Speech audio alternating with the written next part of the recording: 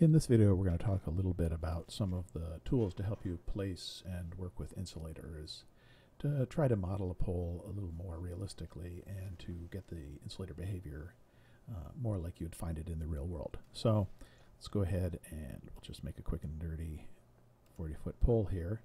And if I go down to my pre-built crossarm assemblies and pick a single crossarm, place it on the pole, what you can see is, okay, I have exactly what I expect, a single crossarm with 3 spans on insulators. Now, let's say I go ahead and I bump the crossarm count up to 2. You notice that the insulators live on the front crossarm, and although the load is in fact spread across both arms, visually it isn't that way. So let's just, for the sake of argument, go ahead and pick these insulators. And you can see here that I have an attribute called side.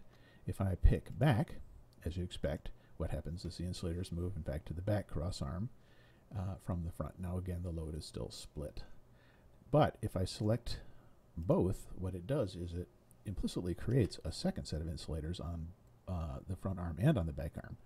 And as you'd expect, I get double the amount of wind load from the insulators, double the amount of offset moment, but I didn't have to create any additional spans or any additional insulators in my inventory. The system just knows, well, this is a double crossarm construction, and so that makes sense.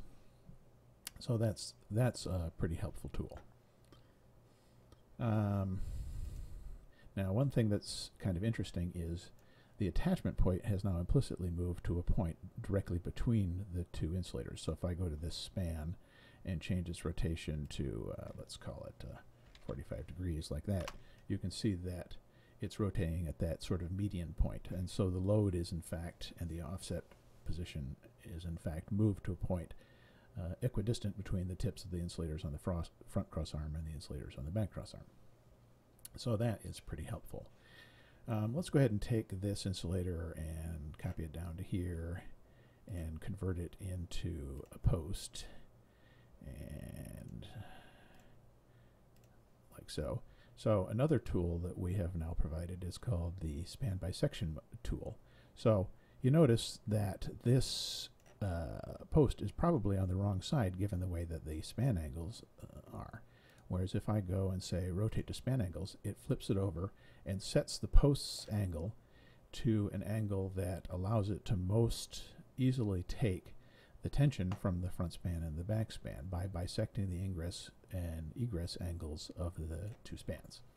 So that's a pretty useful tool as well, and I can do that as many times as I want. So if I change this and I said no, in fact the angle of this is, let's call it 60 degrees like that.